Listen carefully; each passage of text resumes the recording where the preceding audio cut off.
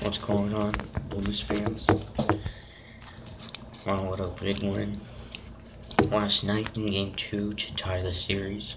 A 3-2 win in Game 2 against the Nashville Predators.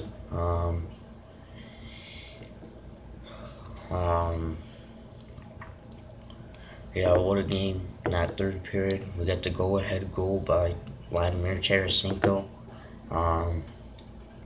And we really needed this win. This was a huge win because we snapped the Predators' 5-game playoff winning streak since, of course, winning in Game 1, and then, of course, sweeping the Blackhawks in 4 games. They won 5 in a row, but not anymore. We got this win, and yeah, I was very glad. So Nashville get up 1-0 on a goal by Ryan Ellis. That would put them up 1-0.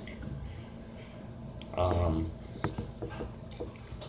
then we would tie it late in the first period on a power play goal by Vladimir Tarasenko. Just his second of the playoffs, since only having won in the first round against the Wild. So that would tie the game up at 1. And we would actually have the power play going into the second period. We would have a 4.5-minute major power play for the Predators get a major penalty.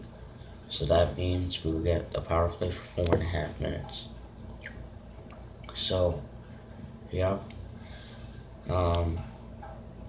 And it would remain tied at 1 after 40 minutes. Pekka Rinne with some huge saves to keep the game tied at 1. And then Nashville will get the go-ahead goal on a goal by Philip Forsberg. That would put them up 2-1. So thinking we really need to come back and play better, which we did. We would tie it just a few minutes later after that goal on a goal by Jori Lehtera. That would tie it at 2. And Jake Allen in that third period was outstanding. Really after the Predators' goal, he was outstanding. And then we would get the go-ahead goal by Vladimir Tarasenko. That would put us up 3-2. That's 16:08. And after that, Jake Allen was just outstanding to pretty much save the game, to let us win the game. So, huge win. Game 3 will be in Smashville on Sunday afternoon. So, yeah. And of course, we've been playing really good on the road lately. We won all